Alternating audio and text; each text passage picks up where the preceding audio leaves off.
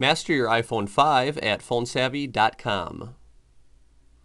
The weather application that comes preloaded on your iPhone is, as you probably noticed, set up for a different location other than your home location. To make the weather application for your local area, go to the Settings application and then select Privacy and select Location Services. Make sure that your weather is in the on position. The default setting for this is for it to be off. Go ahead and just slide this over to on. And now when you use the weather application, it will change to your home area. Visit phonesavvy.com to learn everything there is to know about the new iPhone 5.